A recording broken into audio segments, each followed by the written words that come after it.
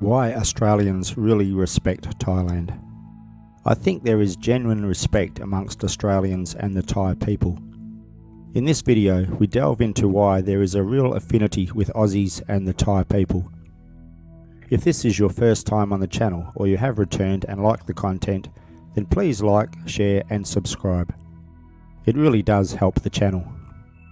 Oh, and don't forget to press the bell icon so you know when my next video is uploaded.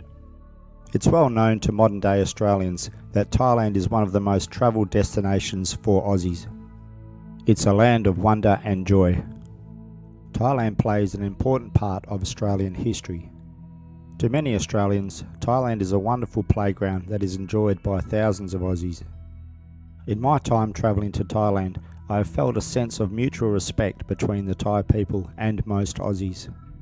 I believe part of that comes from the fact that many Australians really respect Thailand. Australians really respect our men and women of the armed forces, and there is an undeniable link between the two countries during wartime. Since 1945, prisoners of war and the Burma-Thailand Railway have come to occupy a central place in Australia's national memory of World War II. There are incredibly good reasons for this. Over 22,000 Australians were captured by the Japanese when they conquered Southeast Asia in early 1942. More than a third of these men and women died in captivity. This was about 20% of all Australian deaths in World War II. The shock and scale of these losses affected families and communities all across Australia. The Burma-Thailand Railway was built in 1942 to 43. The purpose of the bridge was integral to supplying the Japanese forces in Burma. The idea was to bypass sea routes which had become vulnerable when Japanese naval strength was reduced in the Battle of the Coral Sea and Midway. Aiming to finish the railway as quickly as possible, the Japanese decided to use the more than 60,000 Allied prisoners who had fallen into their hands in early 1942. These included troops of the British Empire, Dutch and an assortment of other nations. About 13,000 of the prisoners who worked on the railway were Australian. When this workforce could not meet the tight deadlines the Japanese had imposed, a further 200,000 Asian labourers were coerced into working for the Japanese. They were starved of foods and medicines and forced to work impossibly long hours in remote locations. Over 12,000 POWs, including more than 2,700 Australians, died. This harrowing time was immortalised by the very popular movie The Bridge on the River Kwai, the Anzac legend and Australian memory. Over the years, this story of atrocity and suffering has become a testament to the courage and resilience of the Australian soldiers, which has become folklore in Australia. Although these prisoners of war suffered the humiliation of being defeated and captured, they came to be portrayed as men who had triumphed over adversity. While in captivity, the Australians showed their qualities of humour, resourcefulness and mateship, and this enabled their experiences to become a glorious memory of war, not seen since the Gallipoli campaign of 1915, which forged the Anzac legend.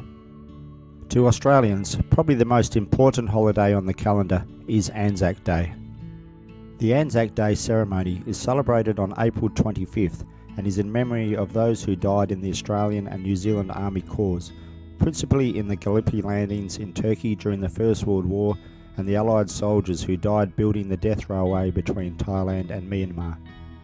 Anzac Day in Thailand is a special day because it is held at the Kanchanaburi War Cemetery. There is usually a dawn service at a part of the death railway known as Hellfire Pass. Hellfire Pass is famous in Australia as it is known as the place where the legend of Weary Dunlop was forged. Weary Dunlop is probably the most famous Australian World War II veteran, remembered for the compassionate medical care and leadership he provided for fellow prisoners of war at the death railway. A much respected leader, Dunlop epitomised the mateship, self-sacrifice and bravery that were hallmarks of the Anzac legend and the tradition of the indomitable spirit of Australian troops.